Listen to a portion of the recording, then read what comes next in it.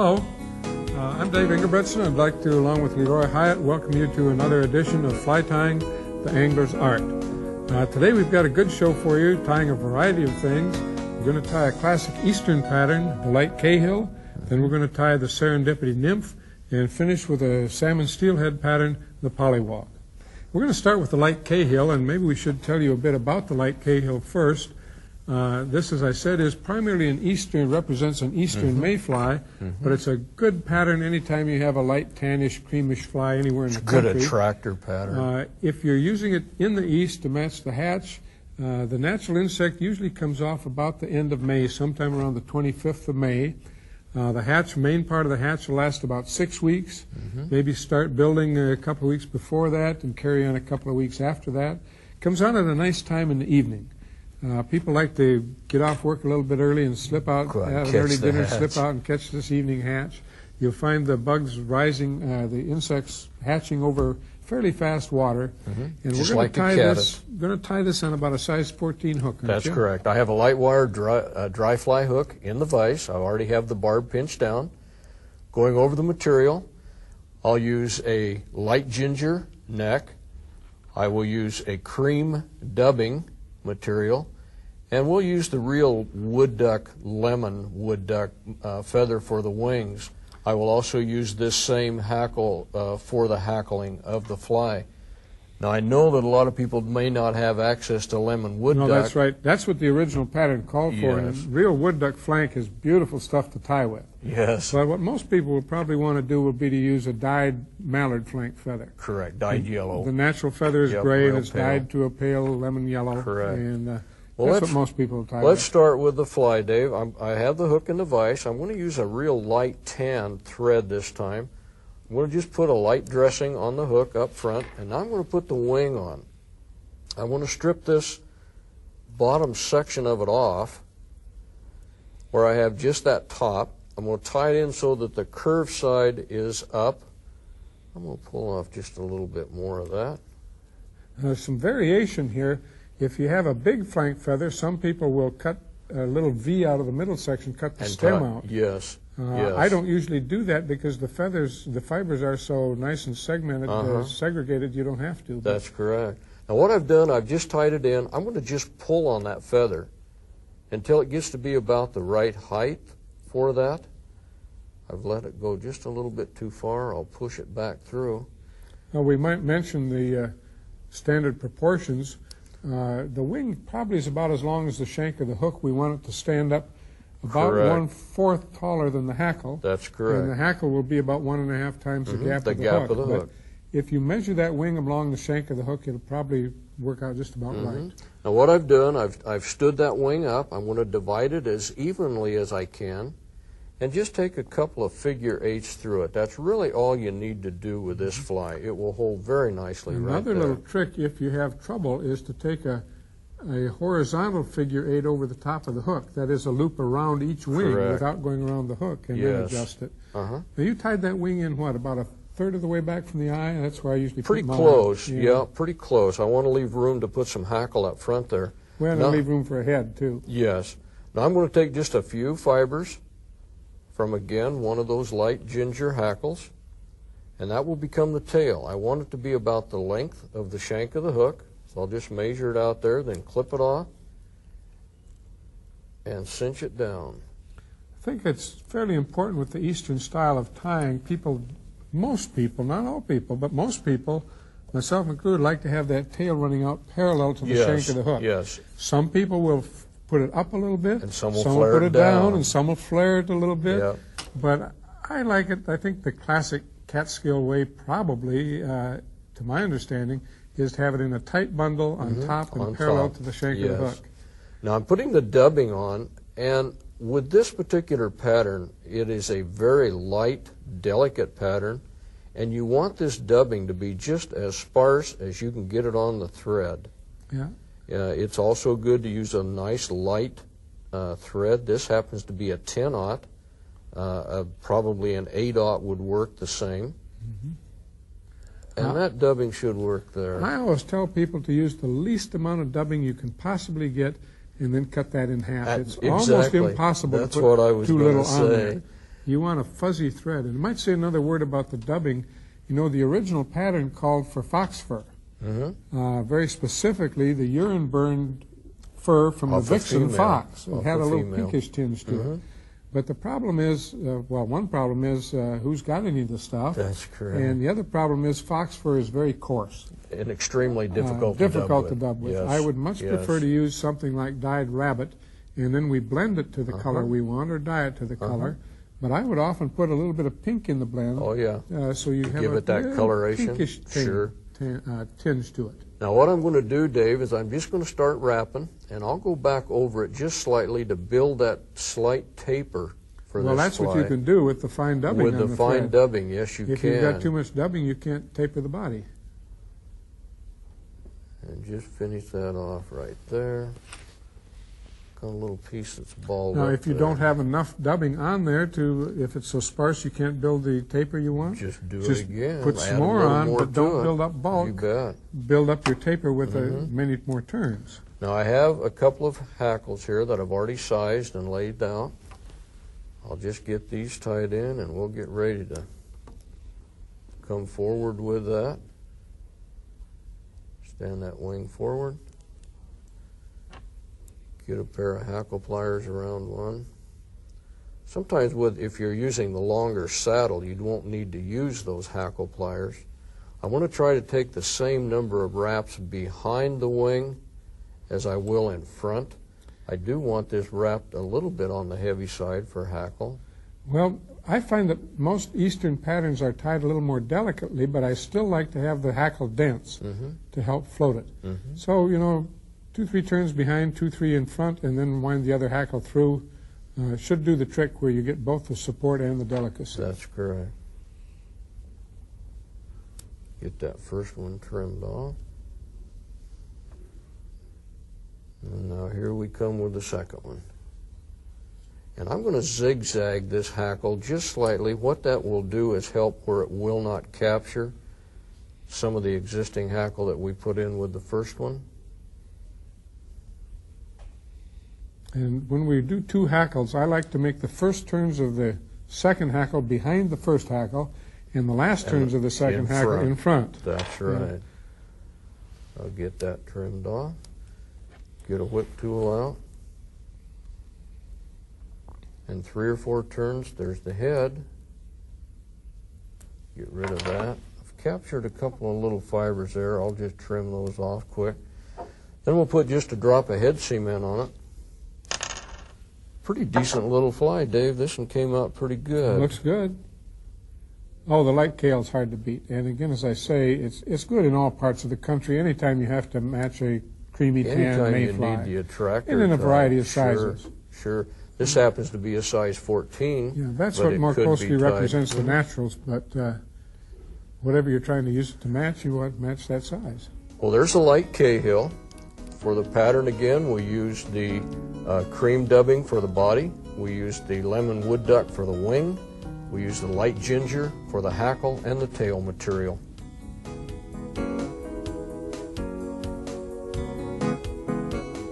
Well, next, Leroy, you're going to show me a fly that I'm not familiar with, a nymph, called the Serendipity, and you tell me it's a good all-around nymph for most any place. First time I saw the fly was in West Yellowstone with guys fishing on the Madison. A lot of times they'd use it for a dropper, but it was a very effective fly. It can be tied in a lot of different colors. Tonight I've chosen brown. I'll go through the material very quickly. What this is a brown Zelon. It could be Antron. It could be any type of sparkle yarn in about any color you wanted. Deer hair we'll use for the head, and I'm using a brown thread just to match the body color. Now, you showed me a picture of it, and it looked to me like it might represent a caddis pupa, maybe? That would be a good, yes, anything. And why the red works, I don't know, but I've seen some very bright red. Oh, with red bodies. I've seen red bodies. So you can really tie it in a variety of colors. Sure can. I have a standard bent nymph hook in the vise. Have a small piece of this Antron cut off. Now, that'd be a hook like you'd use on tying a scud, for example? A scud fly. I suppose you could tie it on a straight hook, too. A straight hook, I have done it. I have used it on a straight hook. I've just tied that Antron in toward the front. I'm going down around the bend of the hook, and then I'm going to get my thread back up here in front. So you want it, if you can, to have a nice little curve. Yes. Yes, I'm down over the curve. Now what I'm doing is I'm just twisting this Zelon. And as you wrap that then, what that's going to do is make a little segmented body. Ah. And it gives a very nice appearance. With that Zelon or Antron or sparkle yarn, whatever you want to use, you can see that the fly is really starting to take a sheen. This body material is really getting very shiny as we go through. And I suppose for extra durability, you could coat that hook shank with many head times cement I or do with a rubber-based cement. Mm-hmm. This one I did not do it. And probably the next one I tie, if I was sitting at home, I would, but this particular one I didn't. Now I've stopped a little ways here from the eye of the hook. I first of all have to leave a head, and I have to put a little bit of this deer hair on here. Now, do you ever weight that fly? No. I've seen guys use them with split shot above it, and seem to do very well with it. Mm-hmm. I just have a small chunk of deer hair here. I'm going to trim the tips off. Don't really need them.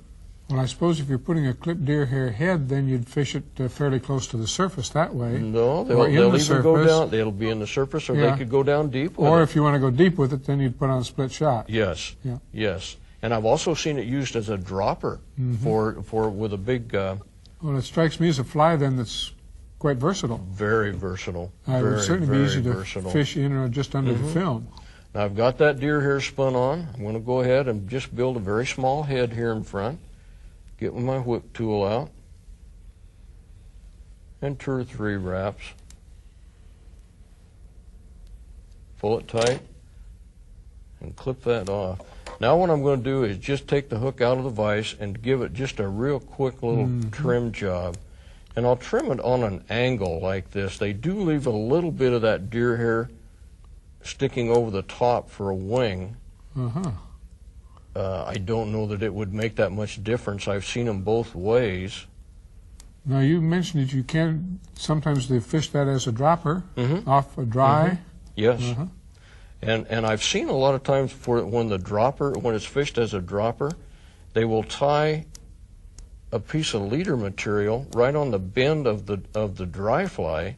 Oh yeah. And then come back and tie that short leader into the eye of this hook. That's gotten to be a pretty popular way of fishing a dropper. It doesn't tangle nearly the old as standard bad. way of sticking out a piece out from the side of your tippet knot or something. Yes. I first learned about that from some guides in Montana, and that's pretty much their standard way. Again, to repeat that, they put their second tippet tied onto the bend of the hook of the forward fly, and then just to have 12 inches or whatever they want, or 24, 18 inches, whatever, for the dropper, dangling straight behind. And you're right, it's much less prone to tangling. Cast it very easily. I really hate to fish droppers any other way anymore. Yes, you're right.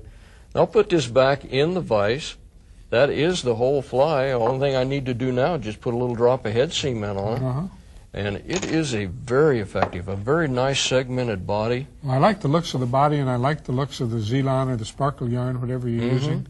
And the fact that you tie it in a variety of colors. I'll definitely give that a shot. I've seen it red. I've seen it olive green. I was going to say olive, I think, would be good. Yeah. I've seen lots of different colors like that. And it's easy to tie.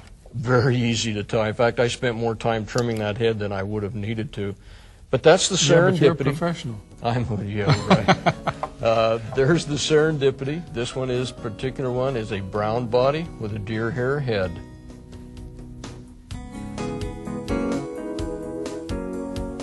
Well, Leroy, you're really doing it to me tonight, because you're going to show me a fly I know nothing about.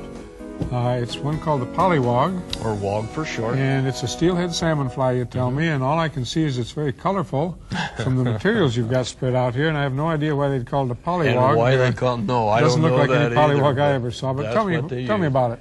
Okay, we'll use a pink crystal flash, very bright, colorful. This will be an undertail. We'll use a fluorescent pink marabou. This will be the overtail.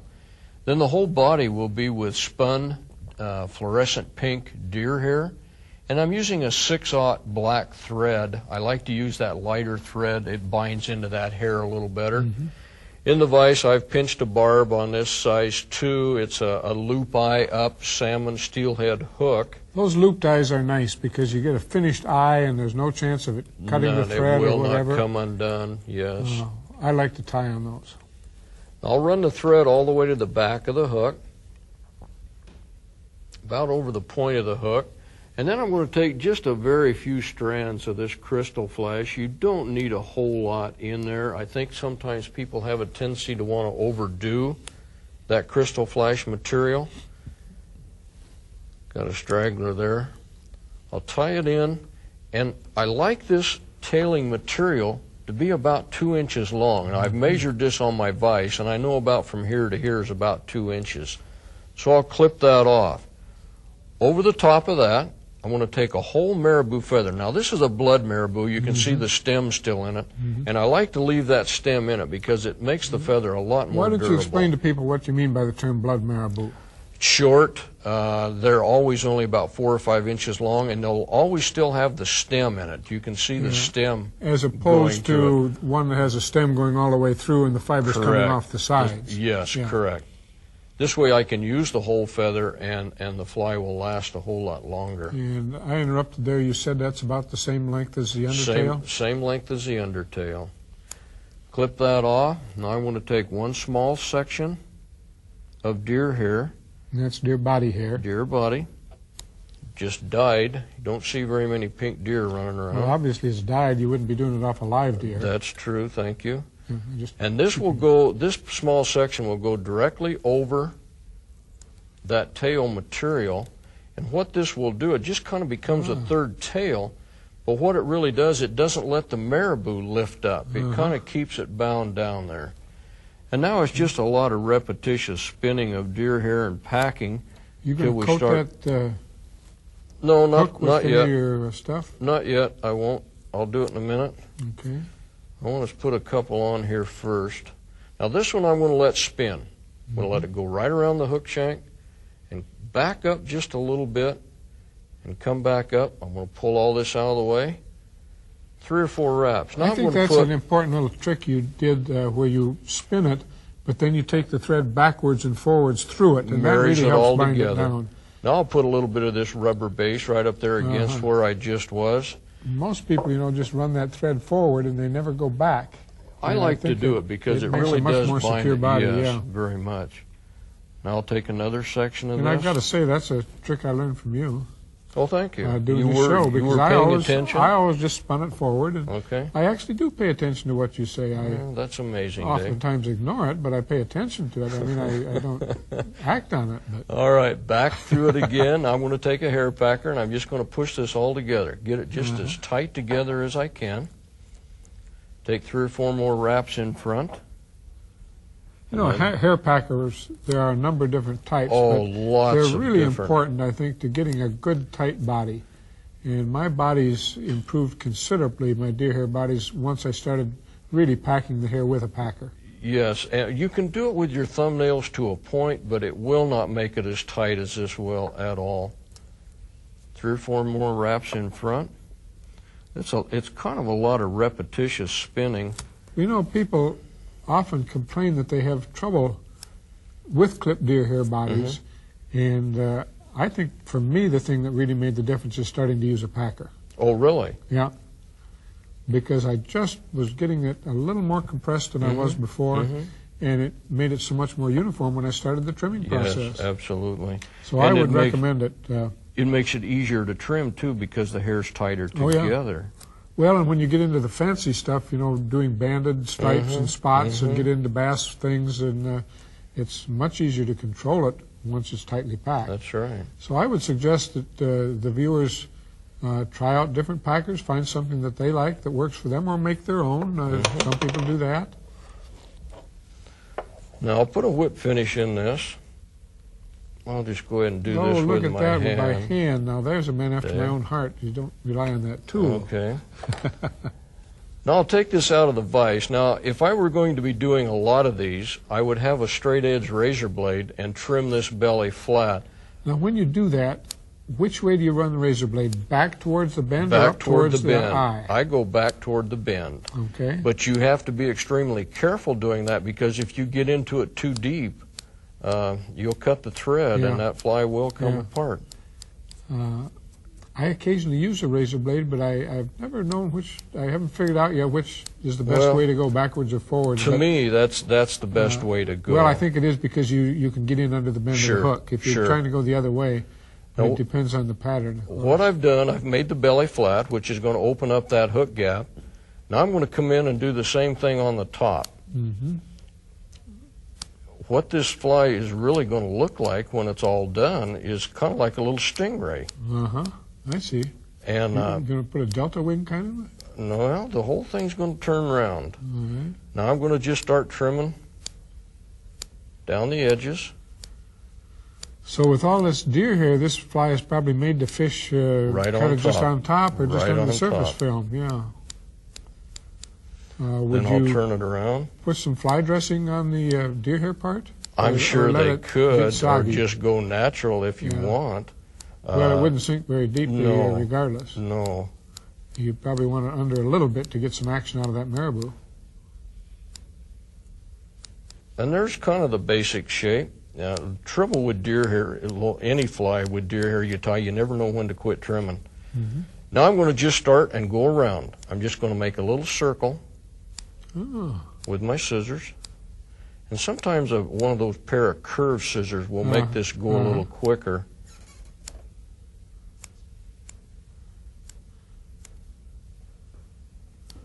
That really looks like it's taking shape nicely now. It's starting. It's starting. And you know, when I first looked at this fly, and I'll be truthful with you, I have not used it. I have tied hundreds of these things for people. But it looks like as you cast it, it should just twist your leader terribly. But Well, that's certainly the people that use them tell me, no, it does not. It does very well. Well, I imagine when they're fishing, for fish of that size, they're using And a they're pretty using stout a larger leader. Yeah. leader. Sure, They would are. spin a You fine bet. leader, but probably not a heavy one. I'll just keep flattening this out here on top. Now, you were just telling me some friends just returned from Alaska, and they were Just catching silvers on that. Mm-hmm. And it's not always pink that they use on these too. I've tied them purple. I've tied them all black. I've tried them with stripes in them. Boy, some of these guys get pretty exotic with what they want. But Well, I think the main thing is you get it up on top and you get some action, and it'll excite the fish. and it does crazy some things days, on top of the water. I suppose, depending on the sunlight and that, Sure, different colors. sure. Purple sounds good to me. Oh, purple I think is always good for a salmon or a steelhead. Yeah. But that's the basic fly, Dave. I'll put it back in the vise and get a little drop of head cement on it. And that fly will really be ready to go fishing. Looks good. Well, thank you for Just a showing it to me. Pollywog. You're more than welcome. Well, Now, you will promise you'll go try one. Well, the next time I go fishing in All right. Alaska for silvers or something, I Okay. will. There's Pollywog, tied with all pink. It's got a pink marabou tail, pink crystal flash, and spun pink deer hair and trimmed to shape.